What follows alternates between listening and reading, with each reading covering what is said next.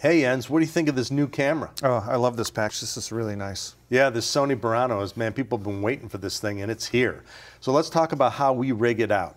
It all starts with our VCT on the bottom there, which is most people have. If you don't, it comes in a total kit. Now, you created this top plate, which I really love here. It's got zillions of holes, 1/4-20s, 3/8-16ths. We got this center rail here with our tactical handle on it, and then we're using their monitor mount, which is kind of nice. And of course, we have our signature Z Finder. That's the thing that we're known for. And it's also a flip one. You can flip it up. Look at that. Now you can touch the screen and do what you need to do. Let's look at the front. We've got one of our trigger grips here on the left side. Show them how it works. Real quick and easy to adjust.